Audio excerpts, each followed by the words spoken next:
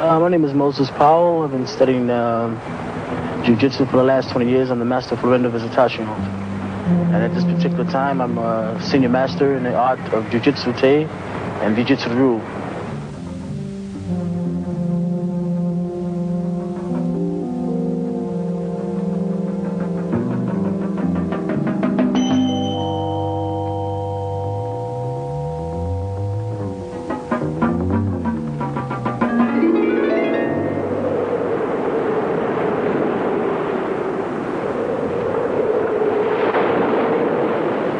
Jiu-jitsu in Japanese means the gentle art. Its movements seem as soft and flowing as water.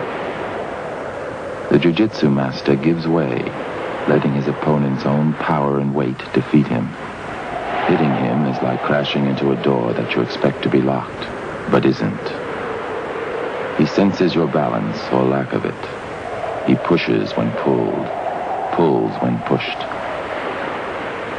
As the Chinese book, the I Ching, says, under heaven, nothing is more soft and yielding than water.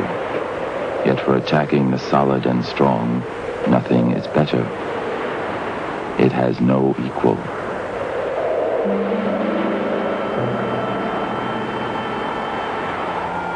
You can't take a man and tell him he must be rigid when he flows, like a stream.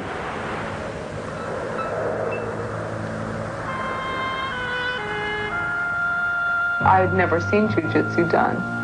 And to see this huge person just flying through the air and rolling out, not making a sound, is very beautiful and very frightening. He's big and he's fast and he's knowledgeable and he's a gentleman. And he's an exceptional man.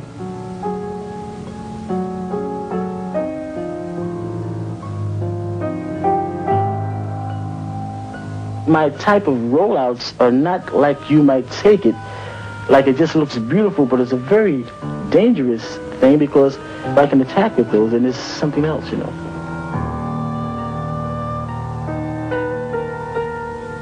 And most people just look at it and say, it's unbelievable. They don't even see the point because whoever blocked the rollout?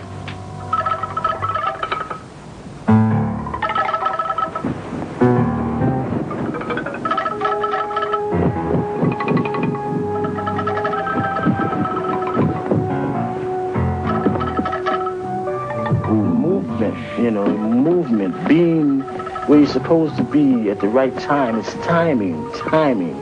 And when a man attacks you, you attack him for greater speed, but always keep him on balance because you think that he's really getting over, but you're coming in also. See, when a man drives towards you and you move back, you take away strength. But as he's driving towards you, you move towards him, and then respecting him, you sidestep him with the circle motion and destroy his whole balance structure. If I touch you, you can forget it. I have you.